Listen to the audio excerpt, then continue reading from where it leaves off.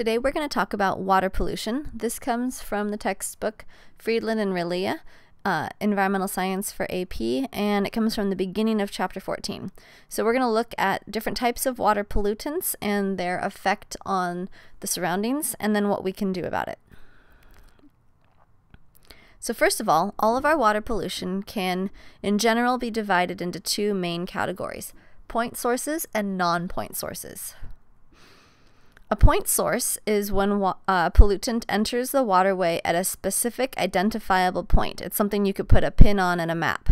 So for example, this could be a factory, it could be a single sewage pipe, it could be an oil spill from a tanker, or in the case of the Deepwater Horizon, from a bursted oil well that's deep under the ocean. Anything that occurs at a single point where you can identify the source. A non-point source is when pollution enters the waterway from a really broad, diffuse source that cannot be isolated or traced to any one specific place. So an example of this would be urban runoff. In urban runoff, we have runoff that comes from an entire urban area. It could be from a neighborhood or from a small city or everywhere in a watershed. And the runoff can't be traced to a single house or a single person's pollution, but it's all of the collective pollution that was created by that community. Agricultural runoff is similar because agriculture takes place over a broad area, so it's difficult to pinpoint which particular farm or farmer is doing the pollution. And then automobiles are also considered non-point sources when you take them all together, because we have so many of them and they move around. Collectively, they generate a lot of pollution. So just to make sure you're following along, ask yourself this question: which of the following is a point source? Is it A, a residential development, B, a nuclear power plant, C, an agricultural region, or D, a watershed? So take a moment, think about it, pause if you need to, roll back if you need to review from the previous slide. And the correct answer is B, a nuclear power plant. So a nuclear power plant is a point source because it is a single identifiable location on a map. All the other three are broad areas. Residential developments, agricultural regions, and watersheds are all broad areas. So all three of those would be considered non-point sources. So now we also have several different types of sources of water pollution. And these are key words that are used to refer to solid waste and to refer to air pollution and things like that. So it's important you understand what these terms mean. So first of all, if we're talking about a municipal source, municipal refers to pollution from a town or a city. So a municipality is, an area that has been organized into under some form of government or charter. So that would be like Costa Mesa is a municipality. The word municipal typically means town or city pollution, or a town or referring to a town or a city. We also have industrial sources. Industrial sources mean that they are sources related to industry or factories, places where manufacturing is going on, for example, or energy generation, things like that. So those are all considered industrial. And then we also have agricultural sources. So these are anything that refers to the production of food or food products, or the growing of crops. So things like cotton would be included in that. So agricultural can refer to farms, ranches, feedlots, CAFOs, hog farms, anything where we're producing livestock or growing plants on a large scale. So let's take a step back and review a bit from our ecology unit. Let's talk about what aquatic ecosystems need to be healthy, because this is going to help us understand when things go wrong, why the different types of pollution cause the problems that they do. So first of all, aquatic ecosystems need dissolved oxygen. Dissolved oxygen is oxygen gas, O2, and it dissolves into the water from the air, usually. The second source of dissolved oxygen, if it isn't coming from water mixing with air, is that it can be produced by photosynthesis. So if you have algae or underwater plants that are doing photosynthesis, those things can produce dissolved oxygen and increase the dissolved oxygen level in the water. In addition to dissolved oxygen, which is what all animals that do cellular respiration need in order to breathe, all the animals, the bacteria, the invertebrates, things like that. In addition to dissolved oxygen, aquatic ecosystems need small amounts of nitrates.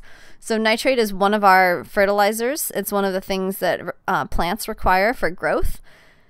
And so if you remember from our biogeochemical cycles, nitrates are what help plants to grow, and then animals are able to get their nitrates when they consume plants. So we do need small amounts of nitrates, and we also need small amounts of phosphates. This is our other fertilizer. Nitrates is NO3, phosphates is PO4. And these two fertilizers are typically the two limiting factors for aquatic ecosystems. Usually the growth of plants or algae is limited by the presence or absence of nitrates and phosphates. Another important category of nutrients is heavy metals such as iron. So plants especially need iron and other heavy metals in order to grow because they incorporate them into their proteins and into their structure. So without iron, there are some, which, in some cases is a limiting factor. We won't see the same kind of plant growth that we would expect, or algae growth.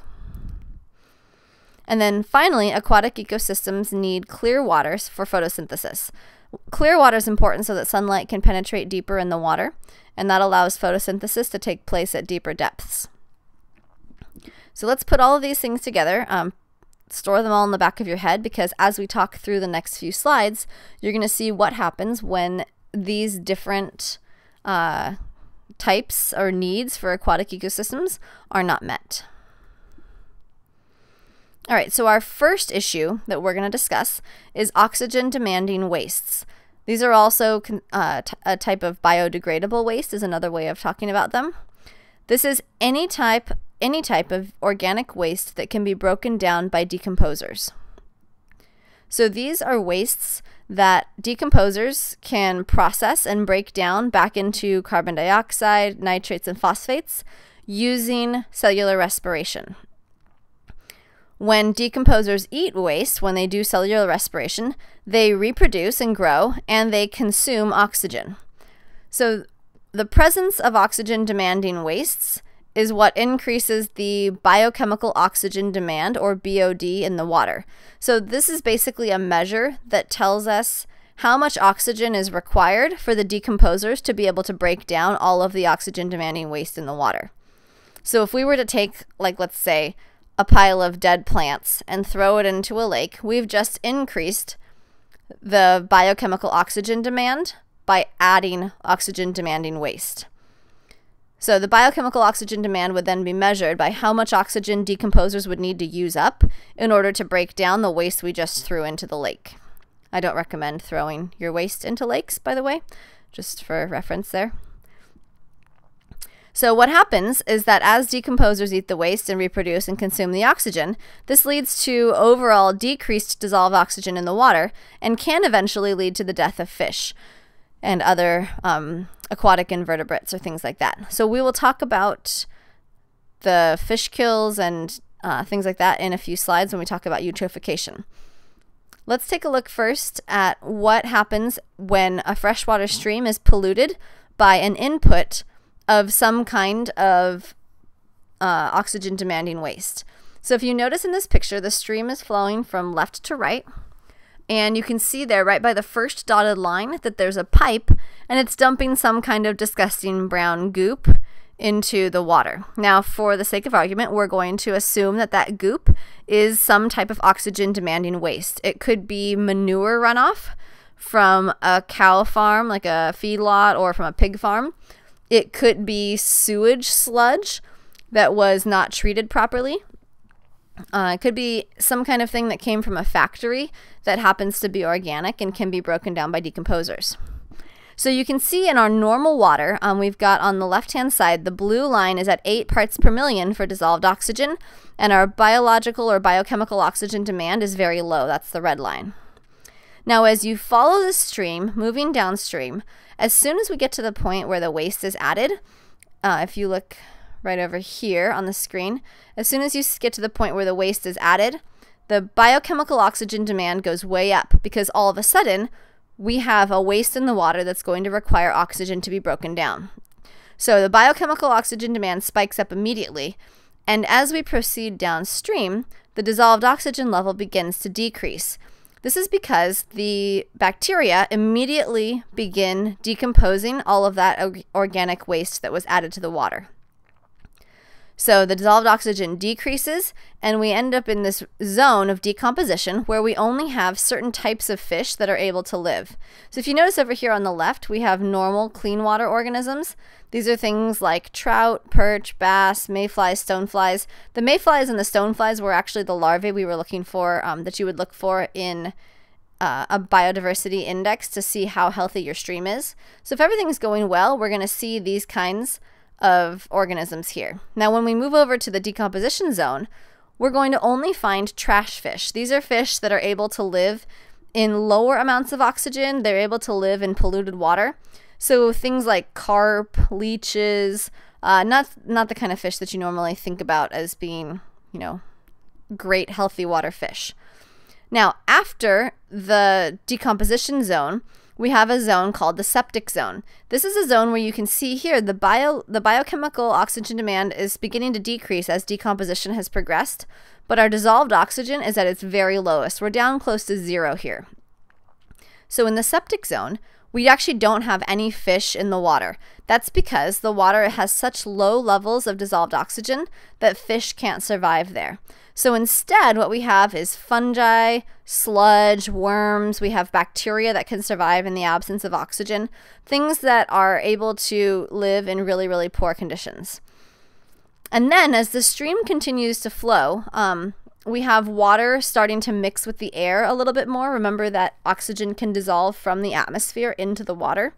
And so as the stream begins to flow, maybe it flows over some rocks, maybe the wind blows a little bit and riffles the surface. This allows more and more oxygen to be added into the stream. So we have a recovery zone that comes next. And in the recovery zone, we again see those same trash fish that we saw back in the decomposition zone. So the oxygen level is beginning to come back. These are fish that can live in polluted waters. And then eventually we'll hit a clean zone again, where the stream health returns to normal. So I know in this picture it makes it look like all of this happens within a span of about 20 feet or so.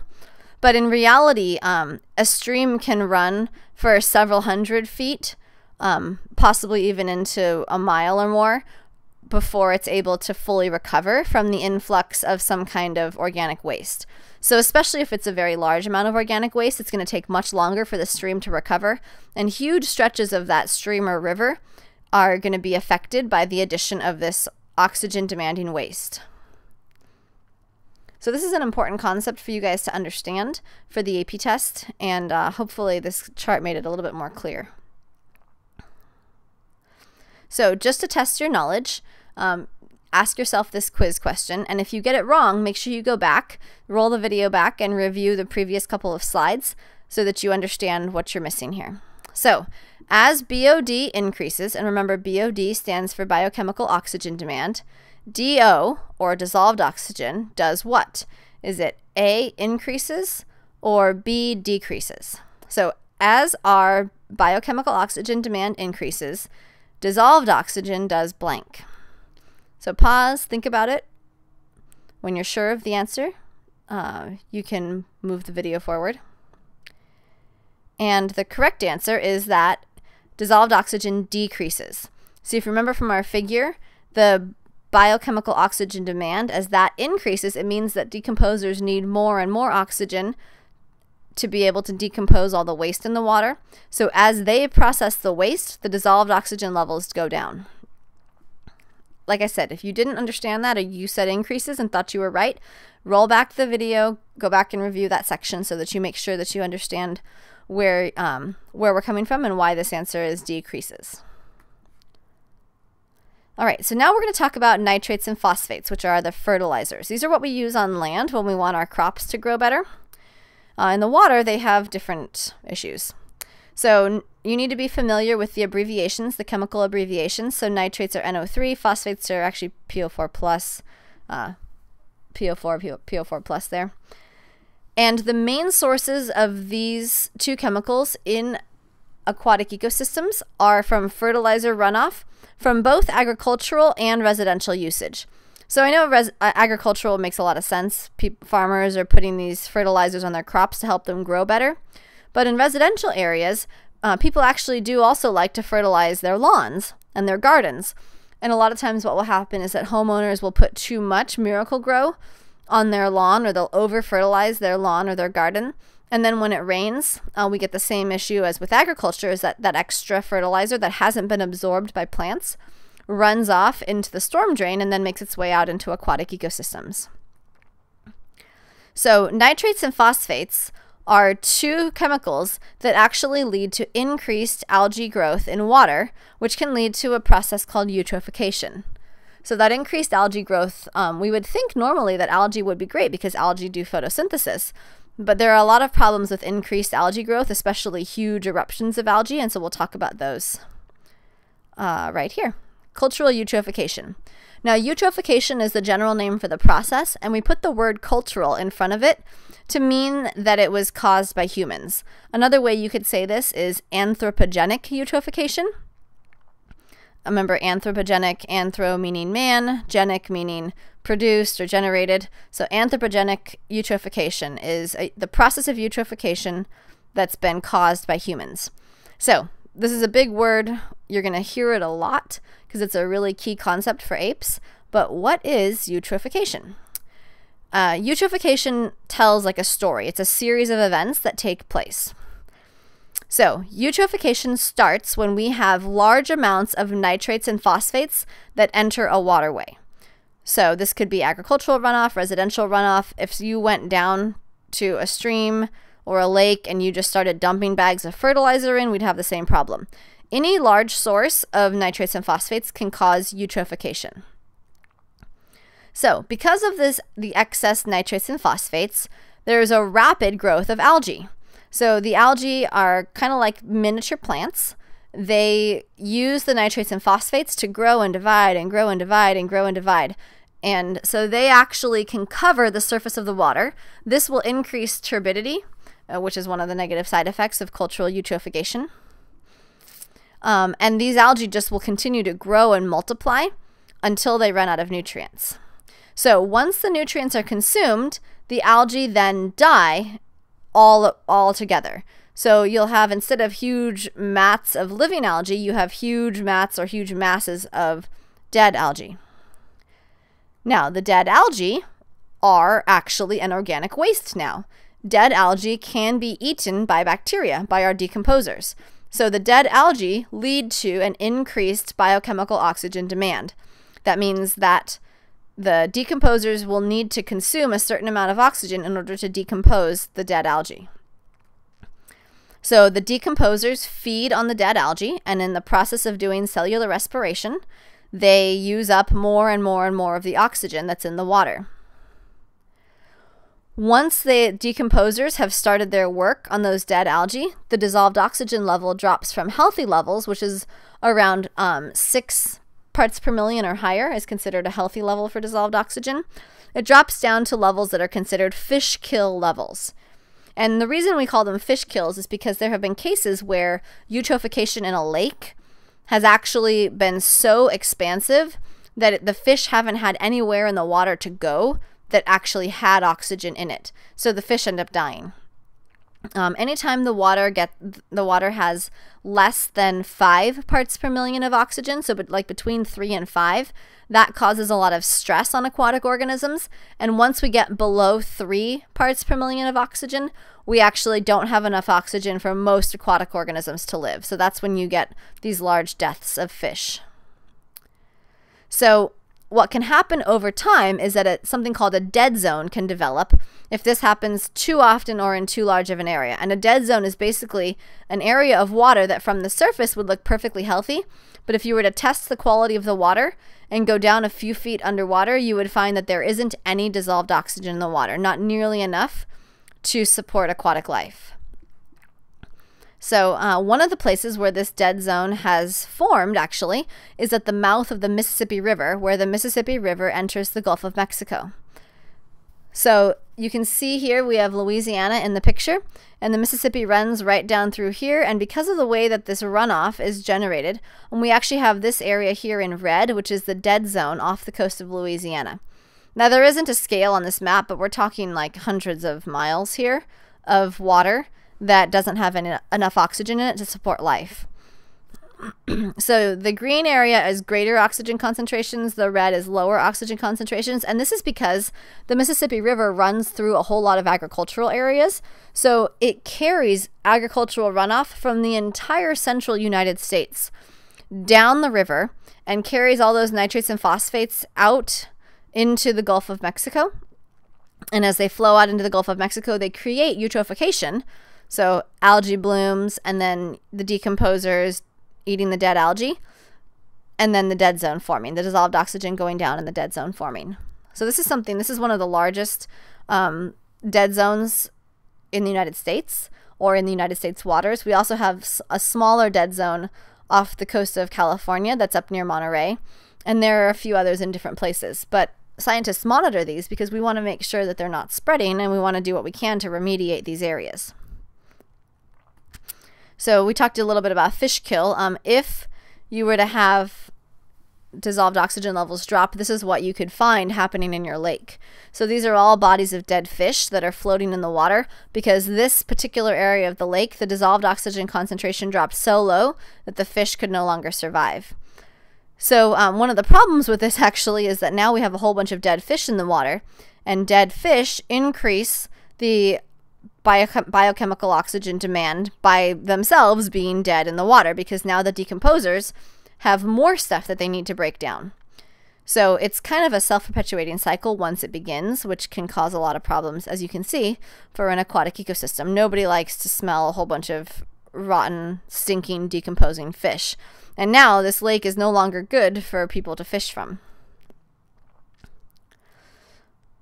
All right, so quiz question to make sure you're following along okay. If you get this one right, move on. If you get it wrong, go back and review the last section.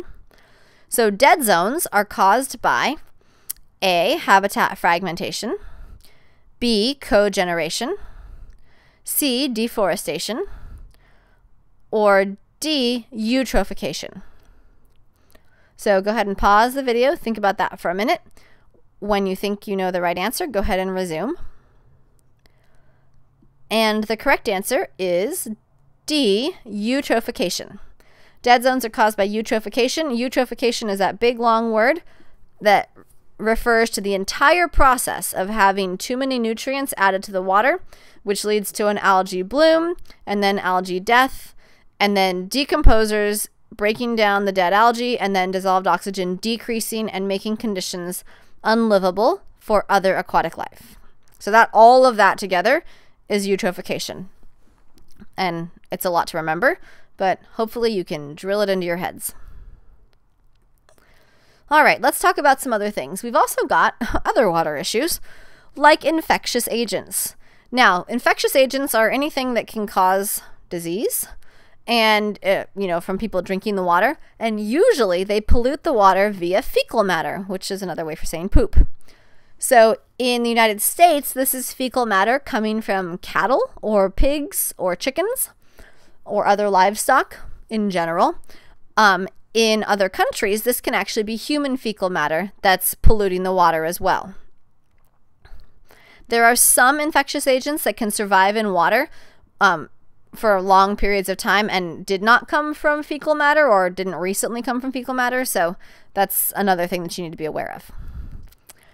So there's a whole bunch of examples. As if you watched the video Food Inc., you will have heard them discuss a certain strain of E. coli that can cause, it's called hemorrhagic E. coli, and it can cause internal bleeding and an organ failure. So certain types of E. coli can be your infectious agent. There's also bacteria that cause cholera and dysentery, which are two types of waterborne illnesses.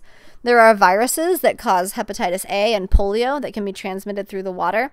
And then there's also parasites, which are larger organisms. Then they can cause things like amoebic dysentery, because they're caused by amoeba, and giardiasis, which is caused by the Giardia parasite. You don't need to memorize all of those. but you may have to be able to recognize some of those words on the AP test. So just kind of familiarize yourself with them, or Google the ones that you aren't familiar with and read like the Wikipedia entry just to get a good idea of what's going on. So there are, I would say, tens to hundreds, if not thousands, of different infectious agents. And it's very difficult for scientists to take a water sample and then test for all of them, because it would be a lot of series of tests. They'd have to test for each one individually and use an antibody to stain for it or look at it under a microscope and try and identify them to figure out whether they were infectious or not. So instead of testing for each different disease-causing organism, we actually test for the possible presence of disease-causing organisms. We test for two different things that we know are found in fecal matter. So total coliform bacteria and fecal coliform bacteria are two families of bacteria that grow in the intestines of all warm-blooded animals. So if we find total coliform or fecal coliform bacteria in our water sample, we would know that somehow the poop of these warm-blooded animals was able to get into the water. So both of these two bacteria are harmless. They don't cause any disease at all. But finding them means that there was poop in the water. So that's why we use it. And we're not going to say for sure that that poop also brought in Giardia or cholera bacteria or dysentery or E. coli, but at least we know that if we find these coliform bacteria, that we also are going to, we'll know for sure that poop has entered the water, fecal matter has entered the water, and then we need to close off that area from human contact just to avoid the risk of people getting sick. So hopefully that makes sense. We basically use total coliform bacteria and fecal coliform bacteria as indicator species for the presence of fecal matter. So those two bacteria are not harmful. They don't cause any diseases, but they will let us know that there was fecal matter in the water and that there's a potential for disease. So that's how we kind of mitigate the problems with infectious agents. Now, if you're in a situation where you need to drink from a stream or a lake, maybe you were lost in the woods and you don't have any water, and you come across a stream, the best thing you can do is to treat the water in some way. So boiling it works, because that'll kill almost all of these things. You can also, if you have like a small amount of bleach, you can add a few drops of bleach to the water, because that will kill almost all of these things that could be living in the water.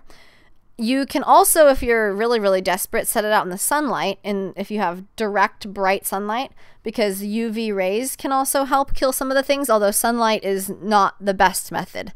It's much less reliable than using boiling or bleach. And then if you like to travel a lot and you like to backpack or camp out in the woods, or, you know, get yourself into situations where you need to use water from outdoors, you can also bring along little tablets or filters or things that are designed for purifying water. And so they're actually developing a lot of these mechanisms that are very inexpensive and don't have any moving parts and don't have to be replaced very often. And they're sending them to developing nations where water pollution is a much bigger issue. So in the United States, there's a chance that you'll get sick from drinking water. In other places, like certain countries in Africa, parts of Southeast Asia, India, you very much will get sick from drinking the water. And so waterborne disease is a major killer, especially of young children. It contributes a lot to the infant mortality rate. So there are a lot of agencies that are working on developing better ways of treating water for infectious agents so that they can make water drinkable and provide safe drinking water to people in these developing nations and these rural communities. So it's a really cool thing. If you want to look into that, or if you're interested in design or engineering, go into that field. It's an awesome, awesome area of study. So just to make sure you understood some of the main points from the previous slide, true or false? Fecal coliform bacteria is a deadly pathogen. Is that A, true, or B, false? So go ahead and think about that. Pause, go back if you need to. The correct answer is B, that is false. Fecal coliform bacteria is not a deadly pathogen. It does not cause disease. Fecal coliform bacteria is an indicator bacteria that shows us that there is fecal matter in the water, which should be an indicator to us that we probably don't want to drink it, probably don't want to swim in it, because it may also have deadly pathogens in it. If you got that wrong, go back and review. All right, so let's talk about some new problems that are coming up. One of the most important emerging problems is this idea of endocrine disruptors. So endocrine refers to your endocrine system, which is the hormone system for the body. And it's not just human hormones we're worried about, but we're actually worried about hormones of aquatic organisms. So endocrine disruptors are any chemical that can mimic a hormone like estrogen. So there are certain chemicals found in soy plants that can bind in the body to the same places that estrogen binds. There are other chemicals that can bind to the same places where testosterone binds. So, and then the same is true for all different kinds of chemicals that can bind to all different binding sites for all these different hormones. Estrogen is one of the major hormones that is being replicated or imitated by these chemicals, and it's causing a lot of issues. So endocrine disruptors are found in a variety of places. They're found in pharmaceutical products. So things as simple as, your over-the-counter pain medication, found in birth control. They're found in sunscreen. They can also be found in prescription drugs, and a lot of other different human-produced or anthropogenic products that are brought into the home. So the big problem with endocrine disruptors is that they disrupt the hormone cycles of fish and other aquatic organisms. We've seen the issue with fish for sure. I think they've also discovered it in frogs. And there are some areas that have been polluted so badly that the fish breeding ratio has changed from 50-50 male-female to as much as 65% female, 35% male. And that's because that extra estrogen that's present in the water actually tells the baby fish as they're developing to become female rather than male. And so this is leading to a skewed sex ratio. And the problem with the skewed sex ratio means then that if you have fish where you're going to pair up evenly, you actually can only have as many female fish breeding as you have male fish. So if you have 35% males, they're only going to breed with 35% of the females, or the 35% of females, and then you're going to be left with another 30% of females that aren't breeding, give or take. So this can actually reduce the population size for different fish species because the sex ratio has been skewed. So what's our big solution to endocrine disruptors? Very important. Do not dump your medication or your sunscreen or any of these things down the drain. And you're saying, I don't dump sunscreen down the drain out of the bottle. So you want to be careful. Use as little sunscreen as you can. Sunscreen is really important, but don't slather it on and then immediately go jump in the ocean, because anything that wasn't absorbed by your skin isn't going to just wash right off. So let your skin absorb the sunscreen. Wait a few extra minutes before you go into that ocean or lake. If you have leftover medicine, like you have a prescription drug, but it's old, it's expired, you're not going to use the rest of it, make sure that the cap is sealed on and locked completely and throw it in the trash can. Don't flush it down the toilet. Same thing goes for any leftover pain medications or any other birth control or anything like that. Just make sure that those things don't go down the drain. They can go to the landfill, that's fine, but we want to avoid these things getting down our drains and into our water. So in general, what can you do about water pollution? And there's a few things. I'm going to run through them pretty quickly because we're coming to the end here. First of all, try and fertilize your garden or your yard and plants with manure or compost instead of commercial inorganic fertilizer. So if you go to Home Depot and you want to plant a garden, don't buy Miracle-Gro. Buy that bag that's much bigger and heavier, but is made up of manure or compost, which that you can then mix into your soil. It's actually going to improve the quality of your soil by improving the texture, as well as providing your plants with the nutrients they need.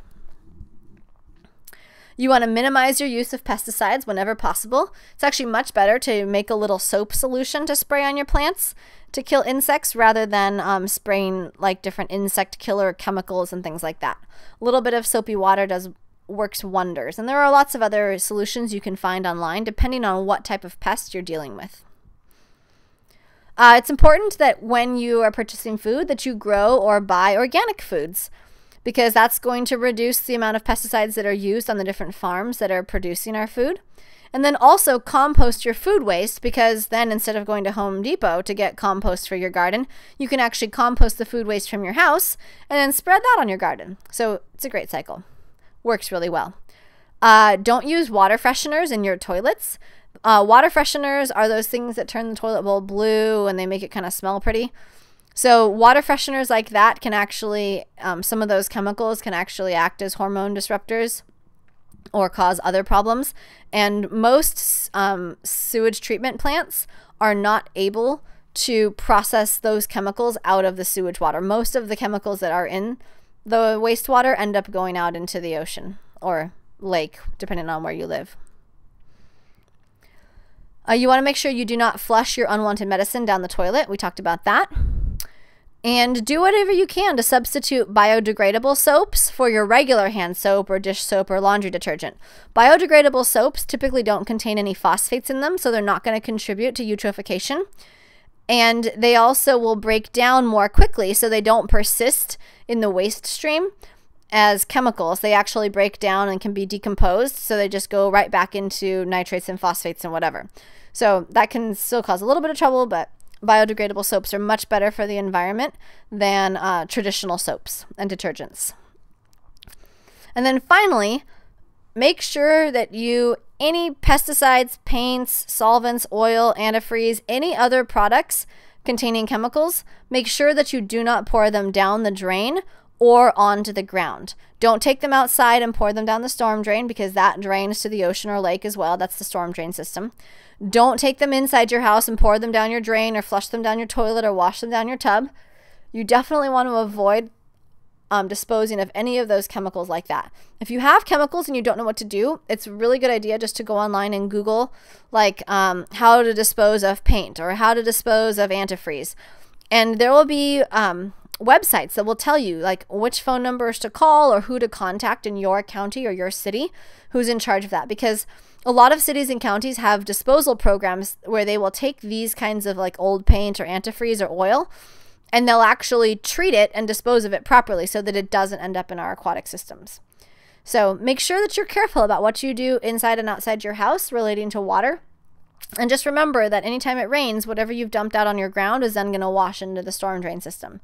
So dumping it outside is not a good idea either, and you just want to pay attention to your actions and how you affect our planet. So this is the beginning of chapter 14. We're still going to cover a lot of other things. We didn't talk about sediment pollution. We didn't talk about thermal pollution. So those things will come later in the chapter in future lectures. But for now, this is where we're going to end it for today. So thanks very much for listening, and I hope you learned something.